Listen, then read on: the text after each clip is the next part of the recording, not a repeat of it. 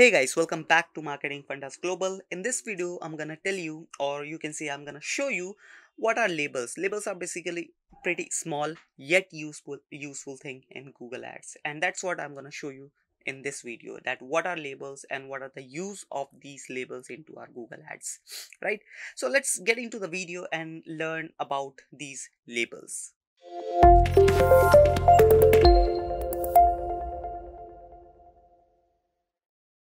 So guys, as you can see right now, I'm in my Google Ads account. Okay, now let me just clarify one thing, that what is label.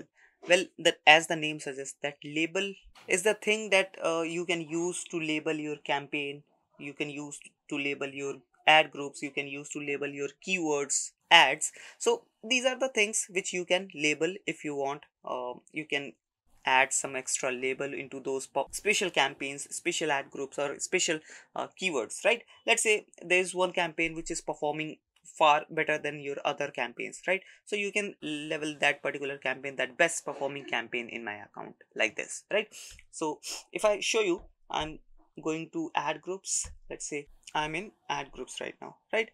So these are all ad groups which I have. Now let's say I want to label this campaign to be the best performing campaign in my account, or like this, right? So I'm just selecting this. All right, I'm gonna just selecting this particular ad group, and here is the label option. You'll be able to see, you have to click here, and as you can see, it is the search bar where you can search the label, but we haven't created any yet, right? So we have to click on create label. Now here you can name the label, that best performing ad group, like this, right? If you want, you can add a description as well, which has around 200 character limit.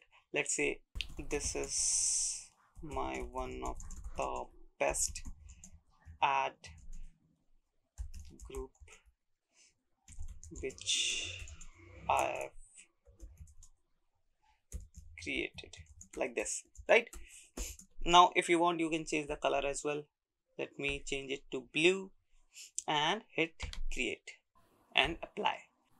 Now as you can see, the label has been applied in this particular ad group, but you'll be not able to see here that where is the label applied, right? So you have to add the label bar as well.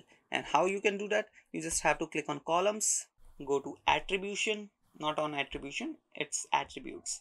Then here you'll be able to see label.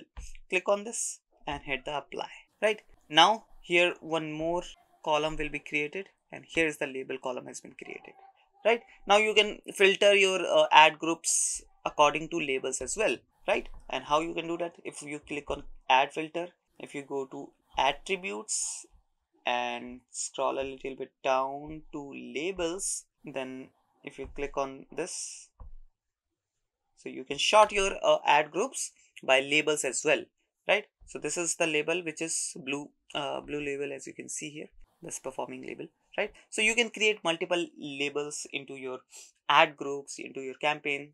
The best part is that it works on all the levels. It works on campaign level, it works on ad group level, keyword level, and ad level, right?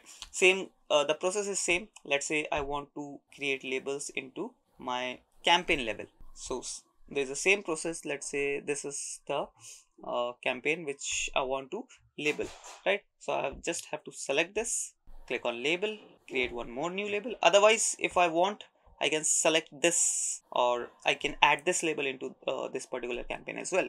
That is totally up to you, that how you can organize these things, right? Or if you want, you can create new one, like best performing campaign, right? Now let's say I want to change the color as well to green. I haven't added the description, but yeah, just to show you now. And here you have to also do the same thing. You have to add the column in attributes. Here's the option, label, apply, okay. And now you'll be able to see the label column as well, right, in the campaign level. So same goes with keyword level, and same goes with ads level, right? I hope you understood how you can use these labels and how you can organize your campaign, best performing campaign, or any kind of other campaign or ad group which you want to label, right? So if you like this video, please hit that subscribe and like button, And if you still have any confusion or query regarding these labels, please comment down below. I'll answer those questions in the comment section itself. I'll meet you in the next video. Till then, bye bye.